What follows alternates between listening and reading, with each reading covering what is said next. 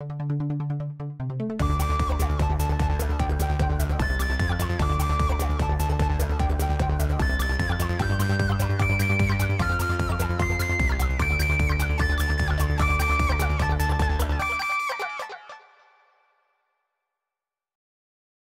Yoko Factor. In a desperate bid for ratings, the producers decide to hoodwink us into thinking we're getting an episode guest starring the Beatles. We open with an initiative guy talking to Steve Martin about the state of the initiative and Riley. They say they're getting overwhelmed with all the demonic activity, and that they don't have much info on Buffy, calling her just a girl. But Buffy was working with them, even if only for a bit. I would think they would have all the info they would need on her, especially since she wasn't hiding from them at that point. And if the initiative has been around for a while, Buffy has stopped all of these huge world-ending events right in the middle of town. Yeah, but we did see before that they didn't even know the Slayer was real. Okay, well, let's just chalk it up to them being dumb. Yeah. Spike tells Adam that Buffy is a bigger threat than he thinks, but Adam only seems to be intrigued by her. And he asks Spike what's so special about this Slayer when Spike has already killed 2 of them before.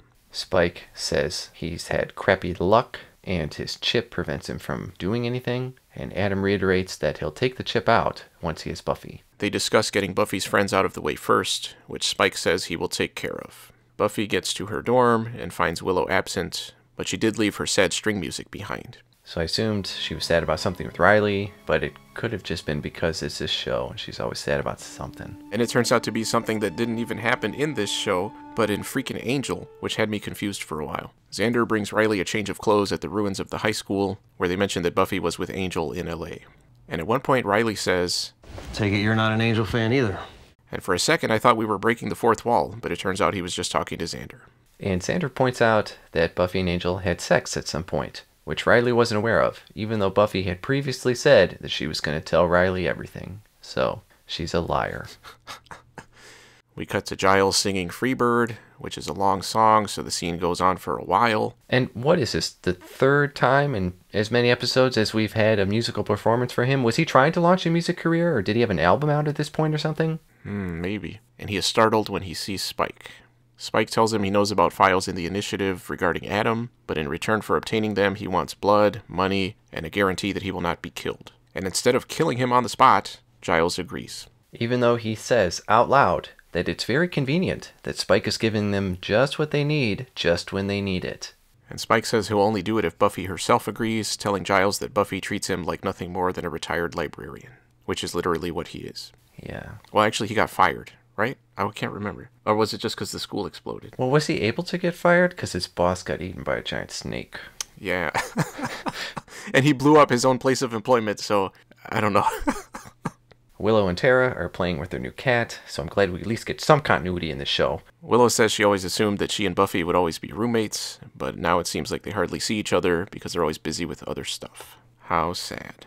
Riley goes to visit Buffy, and he says, "I patched into the initiative's frequency so they can't track me," which assumes that they're only using walkie-talkies to track everything, and that they're not assuming Riley would do that since he was their leader and are just giving him false information. And again, the initiative knows where Buffy lives. I don't understand why it's so hard for them to track people down. Well, this is a comment I made, I think, in the last episode, where I said I'm going to be really irritated if they're all just hanging out in their normal places and not being actively kidnapped by the initiative, but we've already seen they're all just hanging out in their normal places. Buffy says that Angel upset her, and Riley reacts very dickishly. When she says they can talk about it later, Riley leaves, which upsets her. And makes this whole scene completely pointless. But he manages to make at least 3 jokes about his pants in just 2 minutes, which was stupid and impressive all at once. Xander brings Spike a uniform to sneak into the initiative, plus a gun. But when Spike tries to point it at Xander, it activates the chip, and Xander says it's not real anyway. And Spike makes Xander feel like shit because he says he's no longer useful, indicating that he was useful at some point, which I don't know if I buy that. He tries to make it sound like he thought the others were saying Xander was joining the army, which was something that came out of nowhere, as did Xander's reaction to it, and even Spike points out how irrational Xander's reaction is. Buffy is out checking out a cave with her dumb-looking initiative gun, and she runs into Idiot Number 1, who was also investigating the cave. They throw some barbs at each other before going in to check it out, and from the moment they enter, they keep loudly arguing. Idiot Number 1 says the initiative has started to fall apart since they ran into Buffy, and they're about to start trading blows when Adam shows himself. Buffy gets thrown around, Idiot number 1 shoots his electro gun, which doesn't work. It actually seems to charge Adam up because he's running that upgrade to Windows 98. And idiot number 1 shows how he earned that title by running straight at Adam and getting his stupid ass impaled. I give this episode an A+. An idiot to the last. Buffy gets zapped by the electro gun, but easily recovers and runs out, before falling down a very slight slope and hitting her head on a rock, knocking herself out. So much for the Slayer. Yeah, it seems odd that a rock would knock her out when getting punched in the head by super strong demons does not knock her out, but whatever. Yeah, it's a good thing Adam wasn't there to see it, because then he would know her weakness. Slight slopes with rocks at the bottom. Meanwhile, Spike fakes exhaustion as he busts into Giles' house to give the initiative disc to Willow. And he's breathing hard, saying he was being chased, but vampires don't breathe. Again, these characters should know that at this point. And these characters aren't even smart enough to consider whether the initiative guys supposedly in pursuit might track him to the house. Well, they just need a walkie-talkie and then they could figure it out. They turn it to Channel 2, because the initiative guys are thinking, man, we can't be Channel 1, that's too obvious.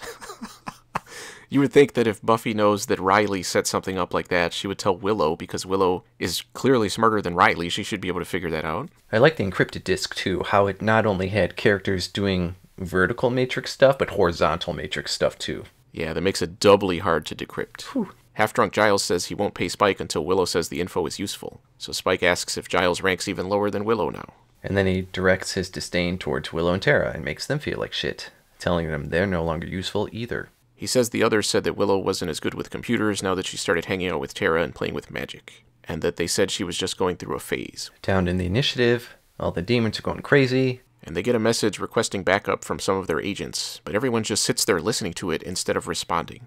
Riley intercepts it and heads out. And he finds a bunch of army guys being attacked by Angel.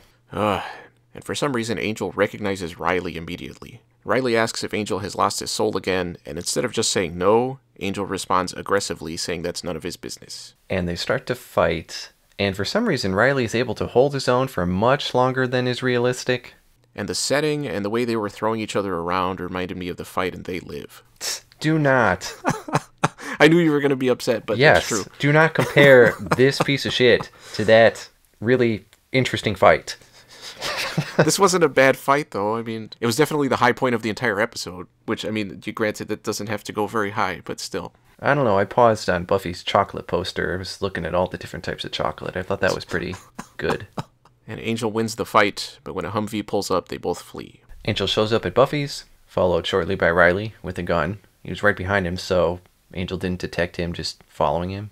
And they have a weird, nonsensical argument where Angel doesn't want to explain anything to Buffy, and Riley doesn't want to explain anything to Buffy, and they start fighting again before Buffy steps between them, telling them to stop acting like children. And for once, I actually agreed with Buffy. She tells Riley she needs to talk to Angel in private. Riley says he's not leaving, so they walk out into the hall. Why couldn't she just talk in front of him? If I were in Riley's shoes and I was dating a girl that acted like that, especially with her ex-boyfriend, I would be out of there with not a glance back. She rips into Angel for a bunch of stuff that happened in Angel, which I'm still not going to watch. Nice try. And he says that he came to apologize. By following her back to Sunnydale like a creep and beating up her boyfriend. And he even says, I was trying to make things better. Which was probably the dumbest line of dialogue in the episode. It's a pretty high bar, or low bar, I guess. I don't know. Whichever works better. And they both laugh about it, showing their mutual lack of humanity, and Buffy's total disregard for Riley. And I know this is making it sound very personal. I have not been in this situation. I have not been in Riley's shoes. I just thought Buffy was a huge bitch in this episode. You know, more than usual. Oh, I thought you were going to say something about vampires. And I've never been a vampire. I've never gotten in a fight with a vampire. Angel asks if there's anything he can help with before he leaves, and instead of asking for his help in taking down Adam, Buffy says no. Spike tells Adam that he successfully made everybody feel like shit, but Adam says there's still one more thing they need to do. Buffy goes back to Riley and plays the victim when Riley says he thought she was going back to Angel. And she says, quote, "Have I ever given you any reason to not trust me?" Which was really funny. But he says no, because he's a dope. Oh, man. He tells her how much he's in love with her, and then Buffy decides that's the perfect moment to tell him that idiot number 1 is dead, which I had totally forgotten about. Yes, I had totally forgotten about that too. She says that Adam killed him and she barely got away, which unintentionally made it sound like maybe she had killed him and was just making up a story. And for some reason, Riley decides that that's the breaking point and walks out, leaving idiot Buffy confused. And at least I could sympathize with her in also being kind of confused. Back at Giles' house, Willow can't crack the initiative stuff, and everybody starts ripping into everybody else because of Spike's earlier comments. And all the while, Giles makes pissed comments, and Buffy keeps making impatient comments. Giles criticizes Buffy for not training lately, Buffy criticizes Xander for being useless, and they all start accusing each other of talking behind each other's back. And instead of clarifying things or pointing out that what everyone else is saying doesn't make sense, they all just keep arguing. Which is par for the course for this show. But I did like the part where Xander thought Buffy said he was stupid. This is stupid. Stupid? So you finally had the guts to say it to my face. I didn't say you were stupid. So stop being an idiot and let me fix this. And I also thought Tara and Anya hiding out in the bathroom was funny. And eventually Buffy storms out saying there's nothing they could possibly do to help her. We close at the last part of Adam's plan, which turns out to be Riley, who just shows up and says he's ready for the next episode. Gasp. To be continued. Unfortunately. The Yoko Factor. Overall? The Buffy, Riley, Angel triangle thing felt very fan servicey, and Angel didn't actually end up doing anything, even when he specifically asks, is there anything I can do to help? I don't know what happened in Angel the show, and the events in this episode didn't really make me want to find out. Seems like a lame excuse to have Riley and Angel fight each other, which lasted a whole 20 seconds before they both ran away. Thrilling. It was dumb, but not unexpected, how easy it was for Spike to be able to tear the entire group apart by just telling them they're dumb, and since they're all dumb, they all feed into it, and that's that. Plan successful. At least Adam is doing something now. I don't think we have too many episodes left in this season, and I don't really see him making it past this season. I hope he doesn't. I'm kind of hoping he turns Riley into some kind of cyborg too. That would fit the tone of what's been happening with Adam so far. Not saying that would be good. I'm just saying I'm hoping that would happen because it would just fit. Idiot number 1 dying felt completely pointless and uneventful, and it probably would have had a little more impact if Idiot number 2 was there too, but he didn't show up in this episode at all. I wonder if he knows. Or maybe they're gonna tell him later, and then he'll cry like a little bitch. Anyway, this whole episode felt pretty inconsequential, and nothing really happened other than the gang not liking each other, and Buffy going off on her own, which Adam will use to his advantage. But 45 minutes was too much time for just that. Let's just get this Adam stuff over with and move on. I give it a D-. I also gave it a D-. I have no problems with the overall idea behind this episode, other than Spike and Adam feeling that any of Buffy's friends besides Willow are a threat, but the way Spike raised issues between them was not convincing at all, and mostly consisted of him pulling things up out of nowhere, and the other characters immediately overreacting without even stopping to ask what the hell he's talking about.